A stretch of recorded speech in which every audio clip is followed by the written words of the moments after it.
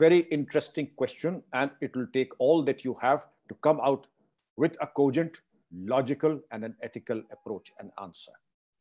I would proceed in this way, that the process of interview and appointment is a very sacred aspect of appointments, and the government policy of free, fair, and transparent recruitment cannot be compromised.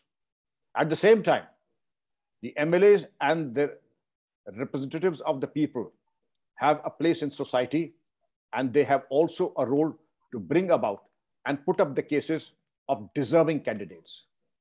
But that does not necessarily mean that it can impinge upon the selection process.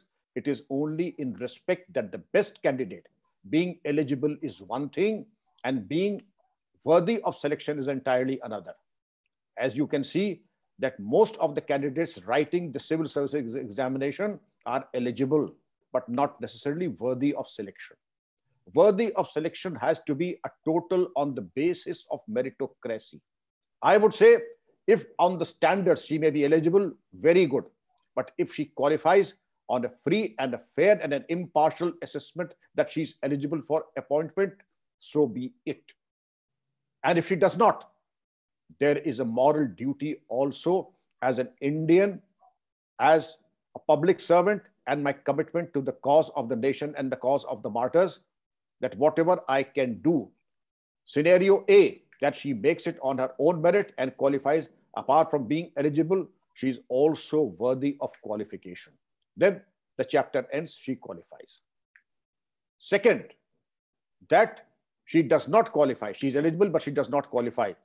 Then I will take recourse to whatever measures and whatever I can do in my own small way, request the MLA. You have the option that you are able to adjust this candidate on some other vacancies, because where there is a will, there is a way.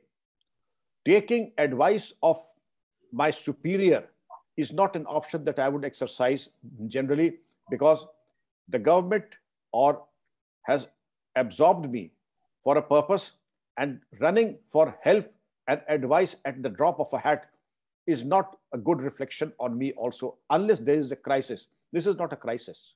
This is something that I need to solve myself. The buck stops at my table. Therefore, although I have the option of going to my superior, I will generally do so only in very, very compelling circumstances.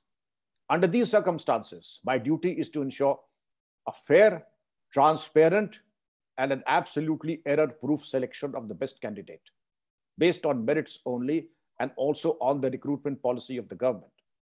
Second, since the MLA himself has made a request of an eligible candidate, and also a candidate that deserves all consideration, being the spouse of a martyr, whatever I can do in my own small way with the help of my superior, with the MLA and myself, I will make all out efforts to see that this martyr spouse is absorbed.